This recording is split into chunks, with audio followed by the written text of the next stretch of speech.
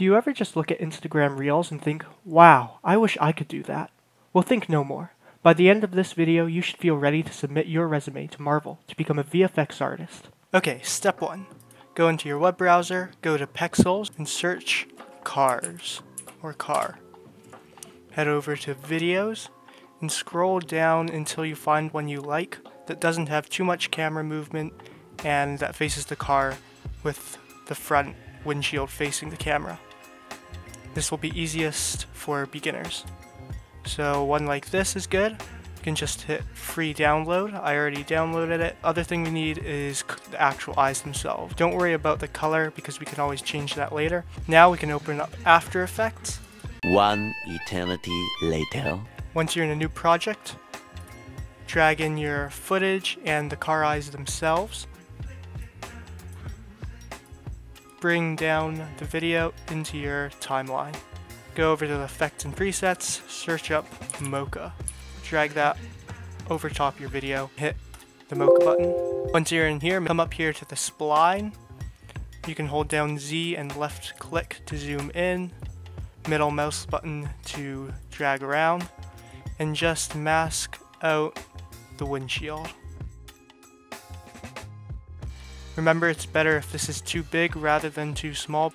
Once you have that, come down here to pixels used, set that to 90. Go over here to motion, make sure perspective is clicked, and once you're done, you can come over here to track and track forwards. Okay, once you've finished tracking, come up here, click on the planar, and just match up the corners to the windshield. This will give us the proper perspective. If you want to check what it looks like, come up here to the grid, hit the grid to see if it's in the right perspective. I think that looks pretty good. Make sure the planar surface is bigger than the windshield itself. So just like that. Come up here, save it, click on File, and hit Exit.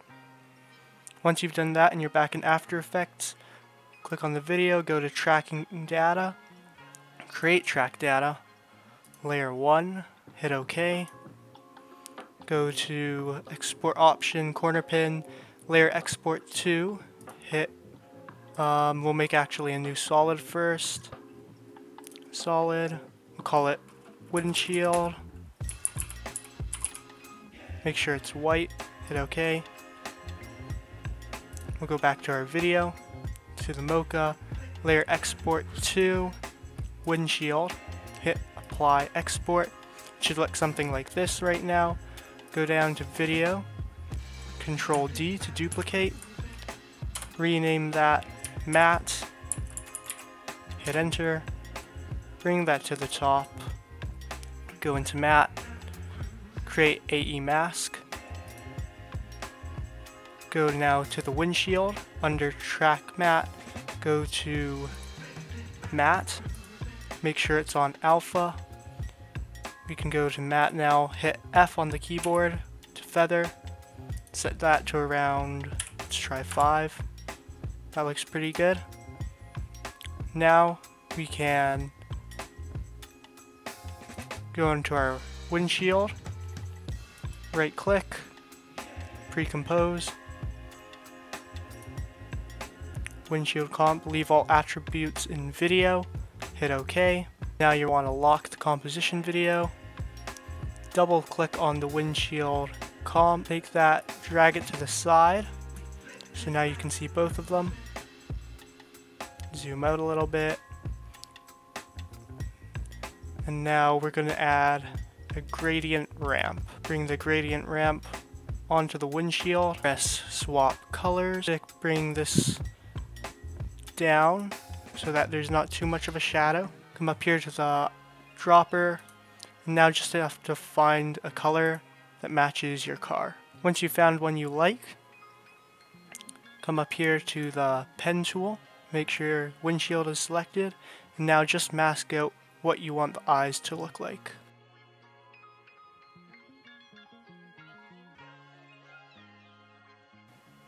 Hit V on the keyboard, right click, new, solid. We're going to call this eye white, make it a little bit, just a little bit off-white. Hit OK. OK. Bring that underneath the windshield layer. And now you can see what you're doing with your masks a little bit better. So we can just keep playing around with it until it looks good. Once you're happy with that, you can go to the windshield layer, hit Control D to duplicate it, bring that new duplicate below, and rename that Shadow. Now what you're going to do is on the shadow layer, come up here to the color, and make it something dark. Like that. Hit OK. Press M on the keyboard when you're over the shadow layer. M on the windshield. Now you're going to just parent the windshield to the shadow, the masks. This means that this layer will move wherever this layer moves. So once you've done that over the shadow layer, you're going to come up here to the effects, drop it in there, turn up the glow radius a little bit, hit Control D, duplicate that glow layer, and expand it even further. You can now lower the glow radius of the first glow a little bit, go over to your projects bar, and bring in your eyes. Now what you're going to do is come up here, hold down on the rectangle, and go down to Eclipse tool. Now just mask out individual eyes. Once you're happy with the eye, you can click on the eyes, press S for scale, and scale it up. Go over to the effects panel, just right click actually, go over to color correction, and put CC toner. Using this one, you can select any color eye you'd like. Now come back to the eyes, Control D, duplicate, come down to the bottom one, rename this left eye, rename this one right eye, down here press P, move the X-axis, bring it over. Now what you're going to do is take the parent of the right eye and just parent it to the left eye. So everything that the left eye does, the right eye will also do. Just go up here to the project file and take the video. We're going to press S to scale, scale it up some, just drag it, find a spot that looks good that you like. We're just trying to find a good place that we're going to use as a reflection. There, looks pretty good. Now we're going to go over to the effects, type in glow, bring that over, turn up the glow radius a little bit, just play around with all the settings until you find something you like. Go over here, effects and presets, type in turbulent, displace, bring that over, change turbulent to bulge, turn up the amount. Once you're happy with that, come down to video, hit T on the keyboard to bring up the opacity. Now bring that down so you can just barely see it, as if it's a reflection on the car. Okay, so now we can right click, new, I'm going to put null object, bring that to the bottom, hit P, hold down Alt and click the stopwatch. Over here, type in wiggle, and we'll just put 3, 3. So that's just going to give the eyes a little wiggle to make it look more alive. So now is the fun part where we get to animate.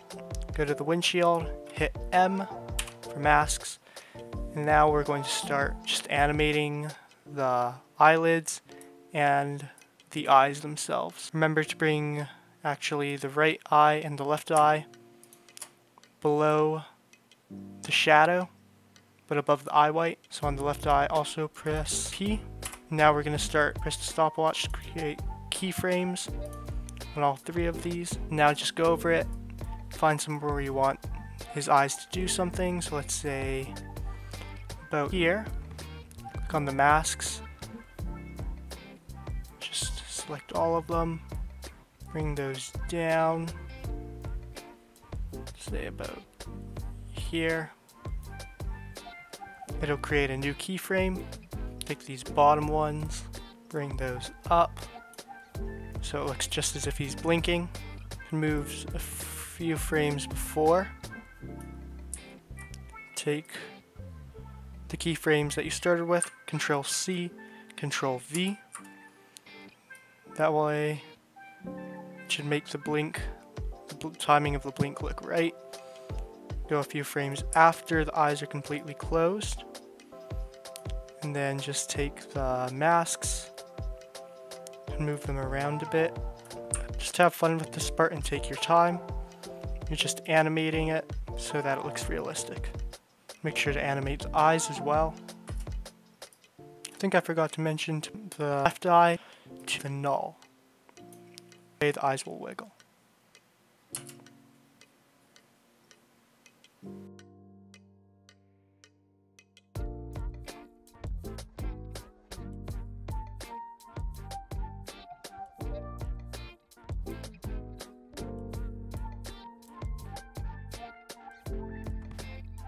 Once you've finished animating, zoom out and select all your keyframes. Right click on one of them, go to Keyframe Assist, and press Easy Ease.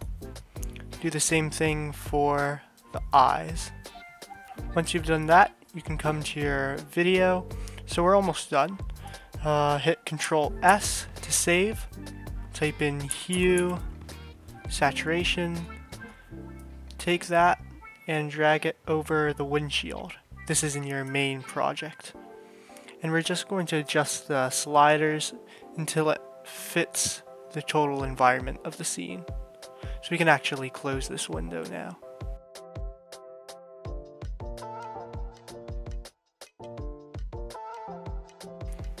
Okay, I think that's looking pretty good, and you're just about done. All you have to do is render it out. To do that, come up here to Composition, hit Add to Render Queue, go into Render Settings, Best Settings, just make sure everything is as you want it. It looks all good to me, so hit OK. Now go to Output Module, click on that. Everything's looking good. Make sure your format is H.264, that is MP4 format. Hit OK. Now here, Output to, and here just select your folder you want it to output to. Now all we have to do is hit render. And there you have it. You are now officially a VFX master. Don't forget to like and subscribe if this video helped you out.